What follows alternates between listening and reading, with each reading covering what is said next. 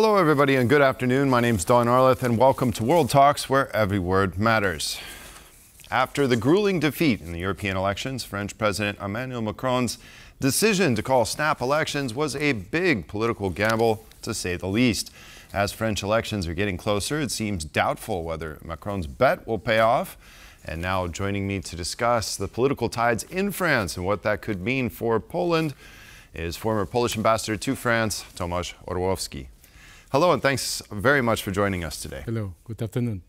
Thanks for the invitation. Well, thanks for being here. Now, it seems like French voters are shunning the left here, and actually, let's go ahead and take an excerpt. We had a guest here on TVP World, Euro Creative Managing Director Romain Quiniou, who said that some polls show a trend among French voters uniting against the far left. So let's take a listen. There is a tendency for this election within the French population to mobilize not against the far right this time, but against the far left. It's visible in the numbers, and we have to see if it will materialize or not in the election. Basically, the tendency is to say that the National Rally has mainstream itself for a number of years, and especially since 2022, when they had a large number of members of parliament, and they tried to soften the language, soften the attitude, be more professional, etc., etc. And in the same time, the far left also obtained a lot of members of parliament, and their strategy was completely different. It was a strategy of being vocal, of being violent in terms of languages, to have an attitude that is not very conform to the National Assembly, for example, and to basically really strengthen their communication in an aggressive way. So it seems like the French voters are shunning the far left and turning towards the far right. Do you agree with that assessment? Unfortunately, yes. But it is some tendency we are seeing at least since 2 years. It is not a new thing. And now it's election to the European Parliament. We are seeing how close is the risk of victory in the snap election of far right. Right. Now, if you had to guess, do you think Macron's plan, if he had one, is coming to fruition, or is this perhaps a big surprise for him? No, it is obviously something he prepared, because he was ready to dissolve at the moment. He knew the first results of elections to the European Parliament. I am sure, and many journalists and many analysts is advancing idea that he waited for confirmation of result in the elections for deciding to dissolve National Assembly. In some extent, in my opinion, it is not for having a government for the next 3 years, but thinking about the future presidential elections to be held in 3 years. Right, right. Well, according to the latest polls, the National Rally would take 34% of the vote, while the Popular Front takes 29%, and Macron's Together bloc just take 22%. Yep. Surely this is a two-part question. Surely this is disappointing for Macron, or do you not? Maybe it's not. It is confirmation of tendency. Confirmation of tendency since a couple of months. It is not something of new. But when you are thinking about so-called popular front, new popular front, the problem of this left-wing coalition is to have too many leaders. You know, in the far right, you have just one face, and it is a part of answer. If even we have quite strong coalition of four left parties, we have too many leaders, and now it was a question to select who will be a candidate, a common candidate to be eventually prime minister if left coalition will win. Left coalition doesn't have chance, opportunities to win, but perhaps with the Macron movement, perhaps it could be some stable majority. In the another poll, the Harris poll, tried to forecast the balance of power in the next National Assembly. It forecast 235 to 280 seats for the RN and its allies. But that would fall short of the 289 to make an absolute majority. So is that part of Macron's plan? And it is a great problem. You know, if Rassemblement National is not arriving to have absolute majority of 289 votes, it's really for the whole year very difficult situation, destabilizing political life in France, because president can't dissolve next time during whole year, and it could be something extremely risky for France. Thinking about the next budget for 2025, who will vote for, and president is unable to dissolve. You know, to have perspective to France without government, without majority, without budget, it could be something of extremely risky for whole Europe. Well, that's fascinating, especially when you're talking about budgets. The newly formed Popular Front has made campaign pledge to hike public spending by 100 billion euros next year.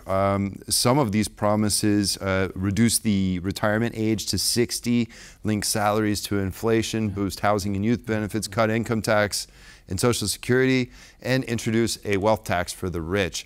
Now, obviously, populism seems to be the first thing that pops into my mind when I hear campaign pledges like this. Is this appealing?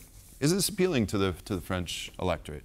First, it is a frontal shock with President Macron, because whole economic line of President Macron was to reduce public spending, was to reduce national debt of France, who is really extremely high, 113%. It means 2 times more that criteria for acceding to euro as single currency. It means the macroeconomic situation of France is quite difficult, and in this situation, to propose to have bigger, stronger spending, it is something like suicide. It is nice for elections, but as you said, right? It is populism, pure populism.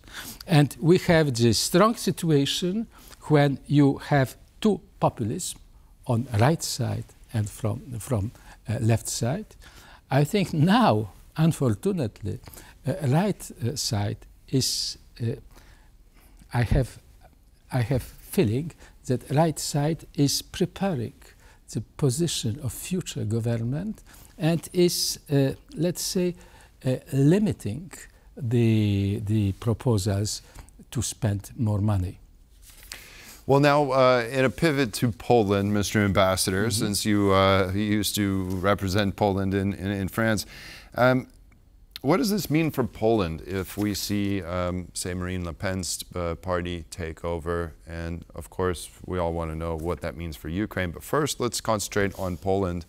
Well, is this good for this kind of this revamp in relations that we've seen since the coalition took over? Poland needs strong France, especially in this moment when President Macron is so vocal in the supporting Ukraine, in the proposal to send even troops to Ukraine, sending weapons to Ukraine, being really without any ambiguity in supporting Ukraine. You remember 2 years ago, at the beginning of conflict, Macron was a little bit hesitating, you know, to not humiliate Russia. Now he changed, he understood. For us, it is a very good position because we have to have strong position of the countries of European Union and NATO who are more at west than ourselves as eastern flank. For this reason, to have strong France as ally of Poland, it is something who will help us. It is the first thing. The second is to say, I am noting a curious change of line of Rassemblement National concerning Ukraine. They are starting to be more, let's say, supporting Ukraine. First, they are saying they are supporting peace. It is the official line. But now they are more supporting Ukraine. It means they are changing. In my opinion, it is a change for being able to be accepted as a serious political force able to form next government. Third point is, with the French constitution, the President of the Republic has a special powers concerning foreign relations and defense. In this sense, the political line, if eventually Madame Le Pen and her lieutenant Jordan Bardella will win, because it is idea is Jordan Bardella will become prime minister. In any case, if they will form government, they will be more in the context of war in Europe, in the context of Russian aggression against Ukraine. They will be closer to our position that without a couple of months ago. Right. It is a good change. Okay. Well, that's interesting, especially when you look at Marine Le Pen's previous ties with exactly. Putin and Putin, Kremlin. Yeah. And with Putin, and very clear reactions concerning support to Russia. She was, let's say, quite smart, because she didn't attack directly Ukraine. She didn't add her voice to Russian propaganda. But she was, you know, she presented line, we need peace as soon as possible. Our position is to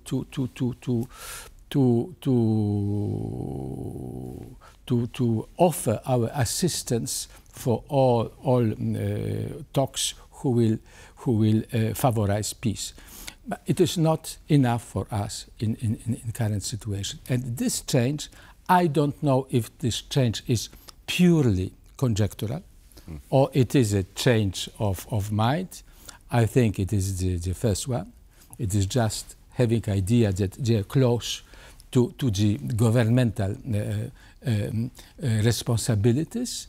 She is changing, but in any case, it will be obviously used by President Macron for reinforcing and reconfirming France's support to Ukraine, and it is a good thing. Now, final question. We're just about out of time, so it must be brief. But as far as the Weimar Triangle, we've seen a revamp of this format, and Poland seems to believe in it quite heavily. What could the victory for Marine Le Pen's party mean for this format? We don't know for the moment. Don't know. She wasn't very, let's say, active in the field of foreign policy. For her, it is not the priority, obviously. But when we are watching how she's changing position, 2 years ago she didn't exclude France she will withdraw France from NATO. Now, no matter. After she was in favor of withdraw France from Euro, it is not more suitable. You see, she's changing. Obviously, she will be more realistic, and she will try to be a statist, like some other populists who becoming chief of government is playing a role of statist. Probably it will be the case. She will not change ideas. She will prepare her probably campaign for the presidential elections in 3 years, but for this period of time, she will play a role or a real statist. Right. Well, it's amazing when you get closer to power exactly how these views change. We've seen the left move closer to the right, and we've seen the right, what it seems after our discussion, move a little bit closer to the left. Exactly. Well, Mr. Ambassador, Ambassador Tomasz Orłowski, former Polish ambassador to France, thank you very much for joining us today. Thank you. Discussing these matters. Have a nice afternoon. Thank you. And that concludes this edition of World Talks. Thanks for joining me, and stay with us for more here on TVP World.